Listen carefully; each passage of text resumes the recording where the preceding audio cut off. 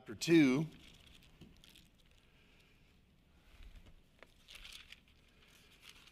And we'll continue talking about this topic of Pergamos, the compromising church, and looking at the great topics that are in here, the very exciting things that a person gets to discover in these passages. If your Bible is a red letter Bible, you'll notice that these are all red letters. And that's because Jesus Christ himself is speaking these words. And we know the whole Bible is Christ's word. Amen. He delivered it through the Holy Spirit to the apostles.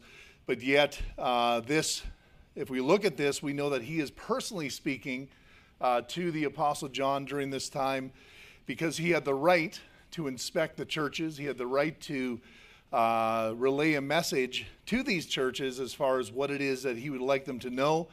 And we also know that these passages and the 7 churches we're dealing with are very relevant to our today's churches and the problems that we're looking at here. As much as we maybe talk about Balaam, the Nicolaitans, to say, what in the world is that? That still is very pertinent for our churches today because the doctrine itself is very alive and well. The doctrine of Balaam within our churches, the doctrine of Nicolaitans. Well, we might get to that tonight. Probably not. I don't want to, go that far.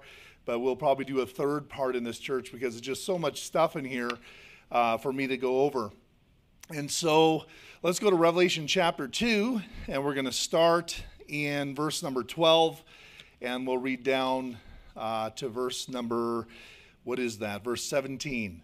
And so it says here, "And to the angel of the church in Pergamos write, These things saith he which hath the sharp sword with 2 edges." And that's as far as I got last week. Amen.